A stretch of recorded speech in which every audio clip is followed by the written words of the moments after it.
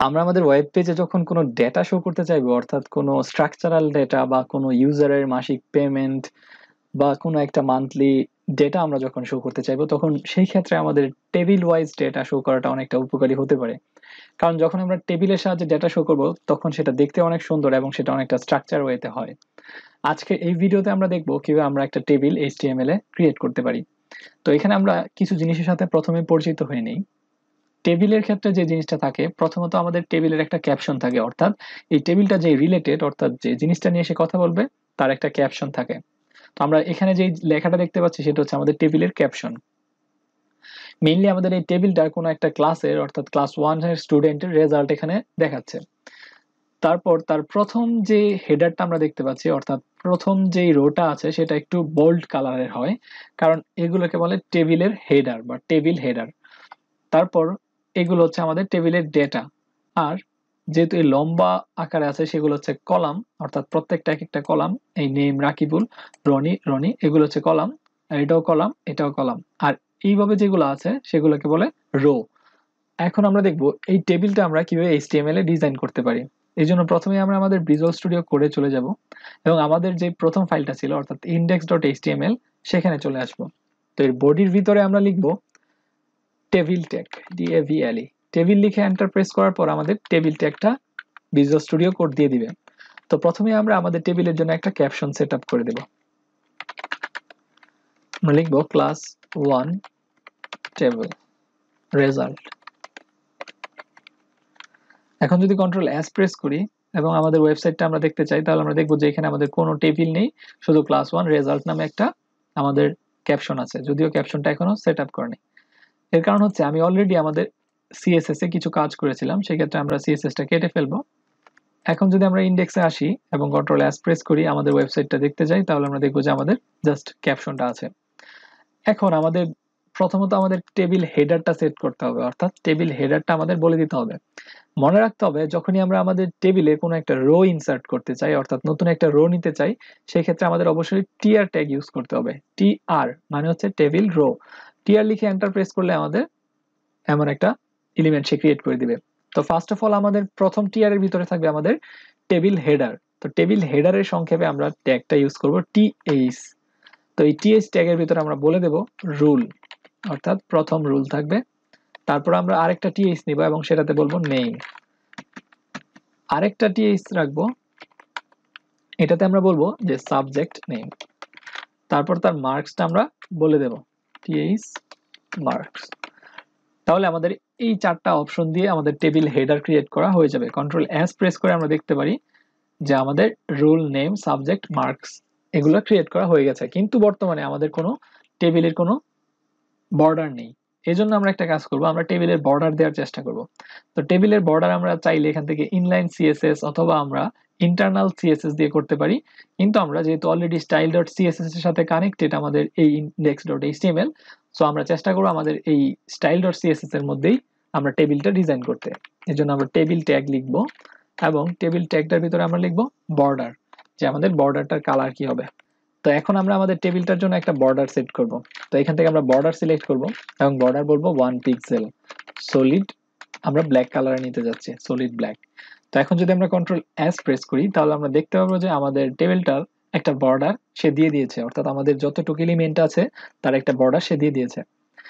এখন যদি আমরা নতুন আরো ডেটা ইনসার্ট করতে চাই, অর্থাৎ আমরা যদি চাই আমাদের টেবিলে আরো রো ইনসার্ট করতে, সেই ক্ষেত্রে আমরা আবার আমাদের টেবিলে একটা টিআর ট্যাগ দিয়ে নতুন একটা রো ক্রিয়েট করতে পারি। তাহলে এই টিআর ট্যাগটা কি করবে, আমাদের নতুন একটা রো ইনসার্ট করে দেবে, অর্থাৎ যতবার আমরা টিআর ট্যাগ নিব ততবার সে একটা নতুন করে রো ক্রিয়েট করবে। তো এই রো এর ভিতরে আমরা চাচ্ছি হচ্ছে প্রথম যা রুল হবে তার ডেটাটা ইনসার্ট করতে। তো আমরা এই জন্য একটা টেবিল ডেটা অর্থাৎ টিডি ট্যাগ ইউজ করব। এখানে আমরা আরেকবার একটু চেক করি, যেহেতু আমরা প্রথম রোটার ক্ষেত্রে টিএইচ ইউজ করেছিলাম, সেটা ছিল যাতে করে আমরা টেবিলের হেডারটা প্রদর্শন করতে পারি এবং সেটা একটু ব্ল্যাক বা একটু বোল্ড কালারের হবে। এরপরে আমরা ইউজ করতেছি টিআর, অর্থাৎ নতুন আরেকটা রো ক্রিয়েট করতেছি এবং এই টিআর ট্যাগের ভিতরে আমরা টিডি ট্যাগ ইউজ করব প্রত্যেকটা ডেটা শো করার জন্য, কারণ এগুলো হচ্ছে আমাদের টেবিল ডেটা। তো প্রথমে আমরা আমাদের রুলটা বলে দিব 1। তাহলে আমাদের এখানে রুল 1 হয়ে গেল এবং আমরা বলবো তার নামটা এখানে বলে দেব টিডি, নেম হবে রাকিব।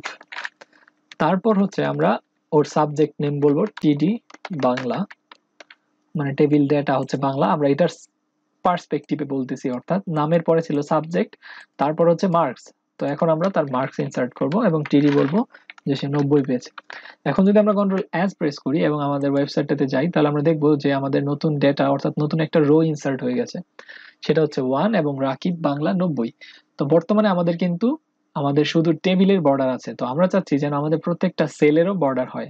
এই জন্য আমরা একটা কাজ করব, আমাদের যে সিএসএস ফাইলটা আছে এখানে চলে আসব এবং এখানে টেবিলের সাথে সাথে আমরা কমা দিয়ে লিখব টিএইচ এবং টিডি। এতে করে কি হবে, আমাদের যেখানে টিডি ট্যাগ এবং টিএইচ ট্যাগ আছে সেটাতেও সেম জিনিসই অ্যাপ্লাই হবে। তো কন্ট্রোল এস প্রেস করার পর আমরা যদি আমাদের ওয়েবসাইটটা লোড করি, তাহলে আমরা দেখতে পারবো বর্তমানে একটা বর্ডার আমাদের সবগুলো এলিমেন্টের সাইডে আছে। তো এখানে আমরা একটা ভুল করেছি, সেটা হচ্ছে আমরা দুই ক্ষেত্রে টিডি দিয়েছি, আমরা এখানে একটা টিএইচ দিব। কন্ট্রোল এস প্রেস করব, তাহলে আমরা দেখতে পারবো যে আমাদের টেবিলটা বর্তমানে একটা বর্ডার দেওয়া হয়েছে। কিন্তু আমরা চাচ্ছি যেন এই বর্ডারটা এই ফাঁক না থাকে, অর্থাৎ এই ডিফারেন্সটা না থাকে, এই জন্য আমরা কলাপস করে দিব আমাদের বর্ডারটাকে। তো আমরা লিখবো বর্ডার কলাপস এবং কলাপস দিয়ে দেব। কন্ট্রোল এস প্রেস করলে আমরা দেখতে পারবো যে এখন আমাদের বর্ডারটা একটা বর্ডার হয়ে গেছে, অর্থাৎ এক লাইন বর্ডার হয়ে গেছে। এখন আমরা তার একটু প্যাডিং সেট আপ করবো, যাতে করে প্যাডিং বলতে মেইনলি আমাদের এই ওয়ানটার আশেপাশে যেন আমরা কিছু জায়গা পাই, অর্থাৎ আমার এই বর্ডারটা যেন তার থেকে একটু দূরে চলে যায়, অথবা বর্ডার থেকে যেন ওয়ানটা আরো ভিতরে চলে যায়। তো এটা যদি আমরা সেট আপ করতে চাই, আমরা এখানে এসে প্যাডিং দিব। প্যাডিং আমরা দিব হচ্ছে 15 পিক্সেল। কন্ট্রোল এস প্রেস করি এবং আমরা যদি আমাদের ওয়েবসাইটটাতে যাই, তাহলে আমরা দেখবো যে আমাদের ওয়েবসাইটটা এখন টেবিলটা মোটামুটি একটা পর্যায়ে চলে এসেছে। এখন আমরা নতুন ডেটা ইনসার্ট করব। তো নতুন ডেটা ইনসার্ট করতে হলে আমাদের আর কিছুই না, আমাদের এই টেবিল রোটাই আমরা কপি করে পেস্ট করব। এভাবে আমরা নতুন রো ক্রিয়েট করতে পারবো। এখন যদি কন্ট্রোল এস প্রেস করি এবং আমরা দেখি আমাদের ওয়েবসাইটটাতে এখন টেবিলটা আমাদের 1 2 3 4 কয়েকটা রো ইনসার্ট করা হয়েছে। এখন যদি আমরা এমন দরকার হয় যে আমার এই কলামটা অর্থাৎ বাংলা আর 90, এই বাংলা লেখাটা আমরা যদি দুই কলাম নিয়ে রাখতে চাই, তাহলে কি করব? সেজন্য আমাদের ইউজ করতে হবে কলাম স্প্যান অর্থাৎ কল স্প্যান। আর যদি এমন হয় যে আমরা চাই এই ওয়ান লেখাটা এই দুই রো এর মধ্যে থাকতে, অর্থাৎ এই দুই রো জুড়ে সে থাকবে, তাহলে আমাদের ইউজ করতে হবে রো স্প্যান, অর্থাৎ সেটাকে স্প্যান করে দিতে হবে। তো আমরা প্রথমটা ট্রাই করি, অর্থাৎ এই 90 লেখাটা আমাদের কাছে নাই, সেক্ষেত্রে আমরা চাচ্ছি বাংলাটা যেন এই দুই কলাম জুড়ে থাকে। আমরা একেবারে নিচে চলে আসব এবং এখান থেকে 90 লেখাটা কেটে দেব এবং আমাদের যে লাস্ট বাংলা লেখাটা ছিল এটার এই টিডি ট্যাগের ভিতরে আসব এবং লিখব কলাম স্প্যান, কল স্প্যান, এবং আমরা বলে দেব কয়টা কলাম স্প্যান আমরা চাই, অর্থাৎ দুইটা কলামের সমান জায়গা ওর জন্য চাই। কন্ট্রোল এস প্রেস করলাম এবং আমরা যদি আমাদের ওয়েবসাইটটা লোড করি, তাহলে দেখবো যে এই বাংলা লেখাটা আমাদের এই দুইটা কলাম জুড়ে আছে। সেম জিনিসটা আমরা করতে পারি এইখানে, অর্থাৎ এই ওয়ানের ক্ষেত্রে। এই জন্য আমরা এই ওয়ানের চলে যাব, এই ওয়ানের ট্যাগের ভিতরে যাব। তো এই ওয়ানের ট্যাগটা হচ্ছে এটা, এইটা। তো এই ক্ষেত্রে আমরা এই ট্যাগটা কেটে দেব, কারণ এই ট্যাগটা আমাদের দরকার নেই।